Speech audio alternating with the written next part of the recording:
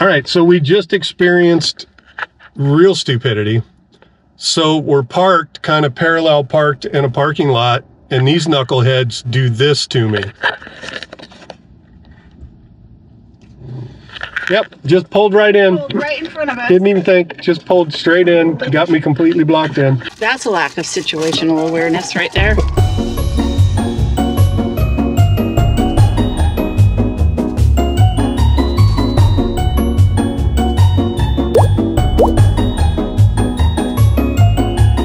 All right, so what are we doing? Where are we going? Pismo Beach. Well, here we are, Pismo Beach, and all the clams we can eat.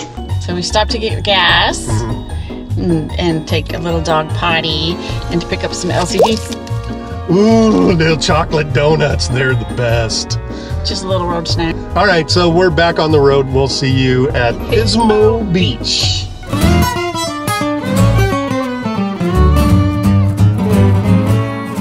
So sometimes some of the coolest shit happens when you're traveling. So we're on our way to Pismo and I had to pee, so we pull off to find a spot to park so I can use the head in the trailer.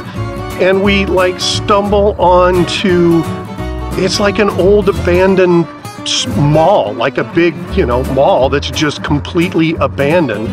I think it was called the Promenade because that's what's on the sign over there.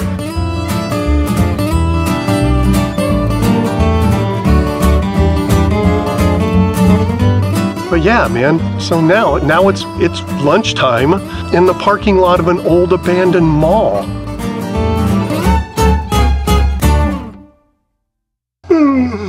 Well, good morning, kids. It's day one at Pismo Beach. We got in a little late last night, so had to kind of set up in the dark, which was the first time that we've done that. The spaces here are tiny, like super tiny spaces. I don't think we've stayed at a place that had spaces this small before. Today we're trying to figure out what we're gonna do. So possibly wine tasting day, maybe go to the beach day. I don't know, we'll figure it out. Tony's still sleeping a little bit, so I'm gonna make some coffee, check my email, that kind of stuff. It's still early, it's like 4:30 in the morning, but you know, when you're old you get up early. So yeah, we'll figure out what we're gonna do and then we're gonna go do it. All right, so day one of Adventure Day in Pismo Beach. Pismo Beach. We have to make a quick run to Best Buy. I have to pick up a couple of things. And then we are off to Wine Country? Wine Country, Paso Robles. Here's a trick. A lot of people don't know this, but here's a trick. When you go wine tasting, if you're in an area that has a lot of wineries, just buy one tasting and share it. You can do that. That way, you're not getting hammered by the first three. You can do that, but yet you can still drive from winery to winery. But I want to end the day on the sand dunes at Pismo Beach with my dog and my husband and a bottle of wine. I think that is a swell idea and a wonderful way to end the day. So, let's get this thing on the road. Party on, Wayne.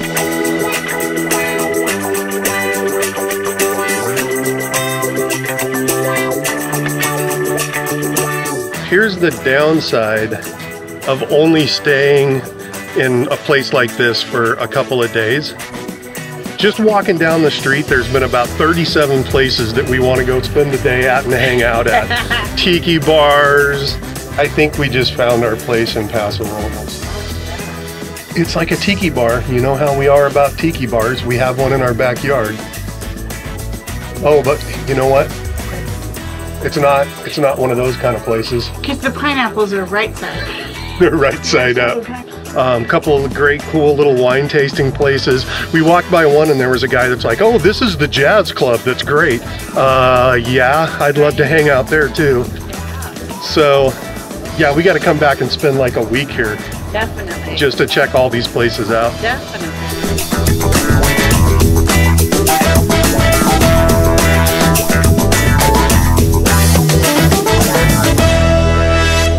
We just found a place in downtown Paso Robles that's called the Brown Butter Cookie Company. Tony Tao loves brown butter on anything. So we're gonna try these and see if they're any good. want a piece? Sure. But I want you to taste because I've already tasted one, so. Lean in, thoughts. They're like soup. Salty, sweet. So the amount of butter in these is unbelievably amazing. You want a bite, Rachel? Here's an oatmeal one here. Try oatmeal. So, you know, there's certain vloggers that I know that you watch that will be out on hiking trails and biking trails and adventuring out in the outdoors. You're not gonna get that with us. You're gonna get brown butter cookies, baby. These things are so good. I want to try that. There's the big ones. There's one that's like a chocolate one. All right, hold on.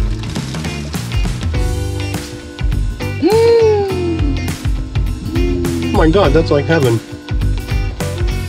I'm having a moment. There's gonna need to be an explicit rating on this. Melts in your mouth. I know, man. All right, so are we heading to Opolo? We're heading to a winery. Are we heading to Opolo? Do you want to head to Opolo? I want to head to Opolo. Opolo is one of our favorite wines of all time. Okay. So we'll see you at Opolo.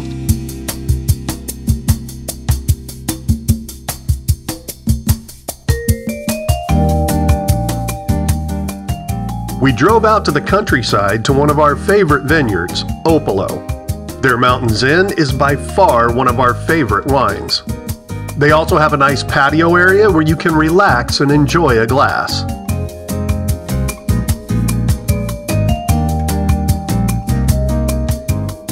We then headed over to Oso Libre, which is a much smaller winery. We had a lovely conversation with the owner and head winemaker, which got us a couple extra tastes.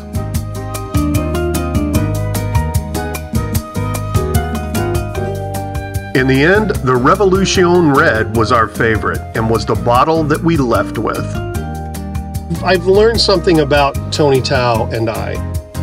We need to spend more time in any place that we go, because we're not the type of people that we're gonna like show up in Paso Robles and go, okay, we're gonna do 10 wineries today. No, we've done 2, and the reason that we've done 2 is because we talk to people. We talk to people. So we met this wonderful lady at the first winery we went to called Opolo, and she had just come off of 2 years of full-time living in an RVing.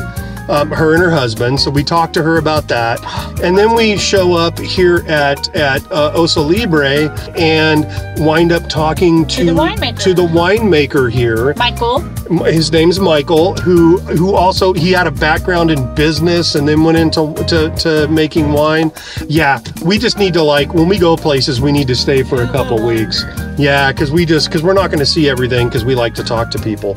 Okay, one more important thing, not so much for millennials, because you guys know how to do some of this, but for you Gen Z folks, this thing is not gonna work out here in the hills with these wineries. So if you need directions to get from one place to another, get a map, because you're not gonna have cell service out here in some of these places. That's it. We're gonna go try and get to the beach before the sun sets. We got about an hour to get tacos, get to the dunes, and watch a sunset. Will we make it? Bum, bum, bum. Bum, bum, bum. All right, sunset update. We are T-minus 10 miles from the taco shop. Can we do it? Tony Tao says we can do it. T-minus 4 miles to the taco shop, and we hit traffic. So get off the freeway. Tony's theory is to get off the freeway and it'll reroute us. We're getting off the freeway, man. I see a place that's got a drive-through that has hamburgers, shakes, fish and chips. Stop. We do that, or we keep going? We keep going. Oh, good thing you decided to keep going, because that place is all boarded up. Cape Cod Eatery and Tap House. Relax. Sandoz Deli. I should have never let Tony Tao drink wine and navigate. Here we are, Pismo Beach. And all the clams you can eat. Thank you. I was waiting for it. Okay, we made it to Juanita's. They're actually parking. We're gonna go grab tacos, and we're really fighting the sun going down, but we might make it. Here we go. Juanita's, question. Why? It's 4:15. Why are you closed? Where'd my phone go? I see a sign that says sushi and barbecue. No. That's a horrible idea. All right, so failure tonight on getting to the dunes for sunset. But we're off to get a beer and some food in a dog-friendly place. So that's a plus. We promise tomorrow we get to the dunes.